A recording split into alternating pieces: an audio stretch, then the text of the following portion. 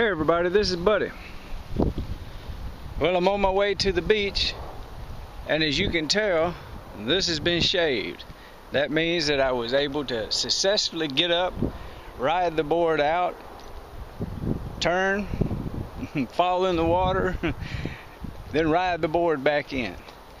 So, I mean, I'm not saying I'm sustainable at kiteboarding yet, but I'm able to control it, keep up with what I want to do and how I want to do it. So that's what I'm saying is that's the reason you don't see the goatee anymore.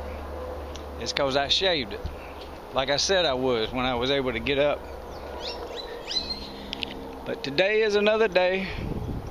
Practice, practice, practice.